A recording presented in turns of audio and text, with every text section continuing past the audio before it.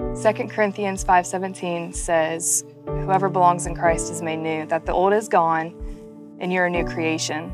This verse speaks volumes about my life. When I was 19, I met a guy at work who said everything a girl wants to hear, that you're beautiful, I love you, you're perfect. And I fell for him. I knew nothing about this guy. He was just there and he gave me attention. And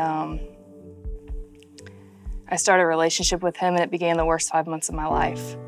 During this 5 months, I was physically, sexually, mentally, and emotionally abused. Seeing my friends and family was pretty much out of the question. When I would go back to him, it would just be endless yelling matches and telling how horrible I was and just terrible things said about me. I never thought that I'd end up in a relationship like that. I grew up with parents who never fought. They still don't fight. And there I was with a guy that was doing everything to me I never thought would happen. When I walked out that night, I had broken bones, bruises all over me, and just defeated. And though I survived, and many women don't survive those situations, I spent the next 7 years not loving myself, not knowing who I was, no self-esteem at all, just walking in this world, just lost. I found my self-worth through relationship with guys.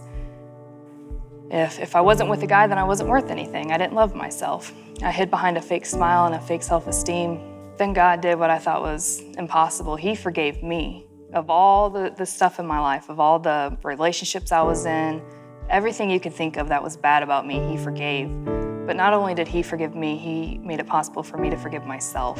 And that's a big thing for me, was knowing that I didn't have to be ashamed anymore, because that's how I walked around. I never would have told anybody this story, that I spent all these years in and out of relationships and all the abuse I went through. To me, I was ugly and I had no self-worth. So then, about 10 months ago, I came to Trailhead, and that's where my life just turned around. God put a bunch of amazing, godly women in my life that He used to transform my life. It was said a few months ago, someone said, "Do you have a new guy in your life? Because you're just beaming." And I was like, well, it's Jesus. He's the one who's done all this. Like, that's who's shining out of me. If you would have told me that I was going to be an obedient Christian girl reading my Bible, who'd stop cussing, stop being in relationships with guys, I would have told you you're crazy. If you would have told me I would have stopped watching certain TV shows and listening to some of the music I was listening to, I never would have believed it would happen. But here I am, living this amazing life according to how God wants me to live it.